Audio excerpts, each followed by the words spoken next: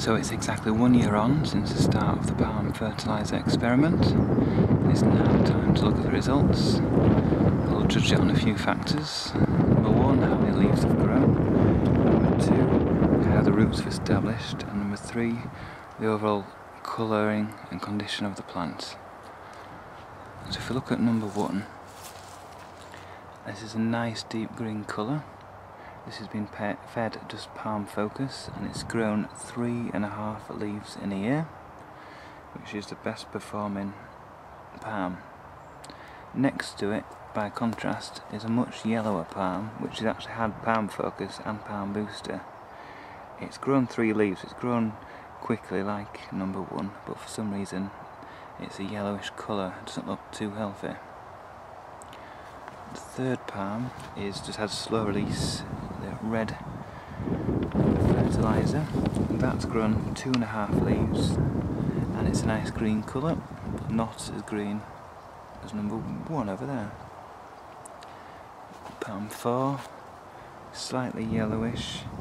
That's had slow release red powder and palm booster, and that's grown just 2 leaves in that time. Now palm 5 is the worst rooted, stable palm. It's very unwell rooted. It's got one root to the side, which has really affected its performance, so we can't really compare this with the others. But just for reference, this just had the blue powder, which is the feeding of the quick release fertilizer, and that has grown 1 leaf, and it's yellowy green. It's not too bad looking, but because of its rooting, it's not grown much at all. If we go to number 6, it's a nice sturdy palm, pretty green overall, and that's had blue powder and palm booster. That's grown 2.5 leaves, not bad. Number 7's the seaweed extract with iron and the blue powder. That's 2.5 leaves, and that's a good strong green colour.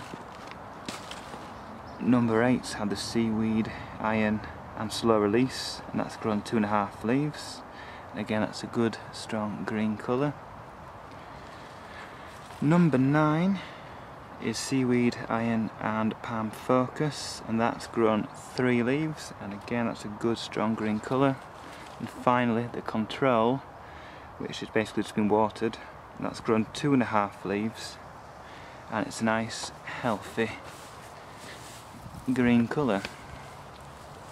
So on the face of it, basically if it's grown less than 2.5 leaves, it's no better than just giving it water. So the ones that have done better are all the ones that have had palm focus,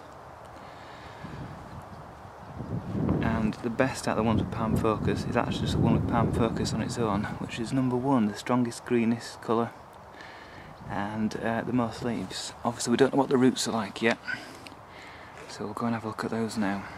So if we look at number 1, which is the best looking palm that grew the most leaves, fed palm booster, it's got a good strong root ball, completely intact with the compost that it's in, and lots of secondary little roots growing off the main roots as well, so that's a good solid plant. Number 2 has got lots of big primary roots, but not as many secondary roots. You can see how it's falling apart quite a lot, the compost there, and that's the one with palm focus and palm booster.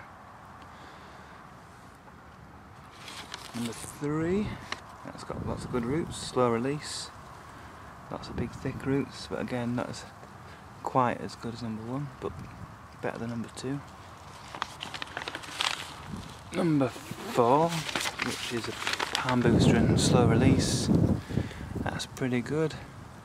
Got quite a lot of roots there, all the way around and through. And number 5 was the worst performing one, and as you can see, the root ball's falling apart. There's not many roots in there at all. Go to number 6, good solid root system, blue powder and palm booster, lots of nice primary roots there, and a few feeding roots, but it's a solid root ball, so that's done well. And again with number 7, which is seaweed extract and blue powder. Decent root ball there, solid, all in one piece. Number 8 now, seaweed extract, slow release, good solid root ball there. Lots of nice healthy roots, no dead roots. Number 9 has fallen apart somewhat, not many roots at all. That's palm focus and seaweed extract. And finally the control, this has actually done really well, lots of good healthy roots, primary and secondary, and it's kept its root ball pretty well. So I think overall, in conclusion, if you want lots of leaves, palm focus is the way to go. And really, palm booster's not made a massive difference in this year example, because even the control one looks really good.